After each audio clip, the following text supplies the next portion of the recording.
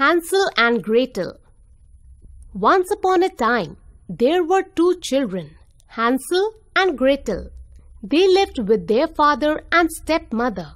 Their father was a poor woodcutter. Their stepmother was very cruel. One day, she left both the children alone in the deep forest. They could not find their way home and got lost in the forest. Hansel and Gretel were hungry and tired.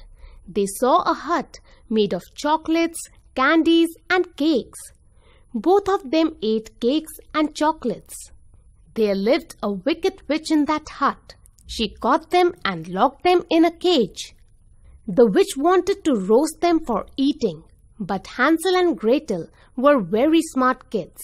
Both of them pushed the witch into the fire.